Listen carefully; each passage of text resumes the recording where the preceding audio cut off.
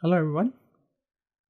Today I'm going to continue where I left off. So by the end of the tutorial, what you should be able to get is you should be able to get a green rectangle around the places or the locations where there is a high matches between the source input and the template input. Okay, so from here we need to get the template input W, or it means width. So the width of the template input is template input dot shape bracket 0.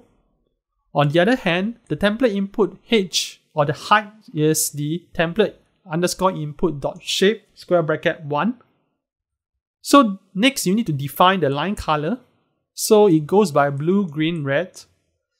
And let me show you. Let's say I want the rectangle to be blue. I can change it to 255. And you will have blue rectangle. So next, let the line type equals to cv.line underscore 4. So for log in locations, our locations are those areas in the input source whereby there's a high match between the template input and the source input.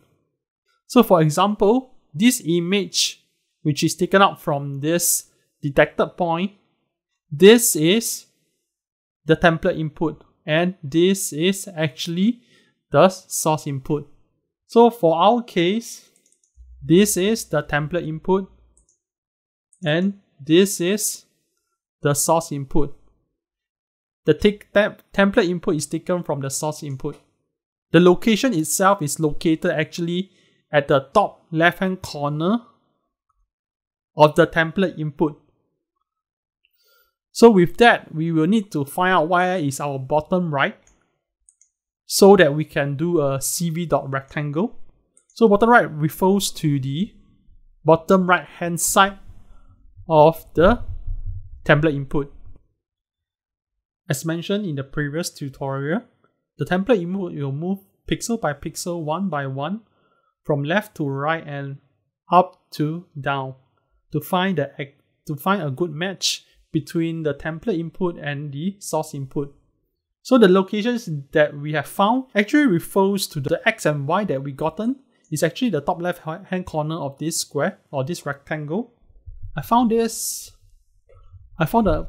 examples given in this picture best describe how we look at cv.do.rectangle. This image, this is the source input. And then you have the x1, y1, which refers to the top left hand corner cv2.rectangle. So our x1 and y1 will refers to the location, and then we will have to write down the x2, y2, which will refers to the bottom right hand corner. So looking back at the top left actually has the x and y axis of the locations, and the bottom right refers to this and this. So our line color will be 0, 255, 0, and our line type will be cv.line underscore 4. So next we will use cv.imshow bracket. This will be the name of the window. So we will call it matches. And next we have to put in cv.wait key. And in the end, we'll get this.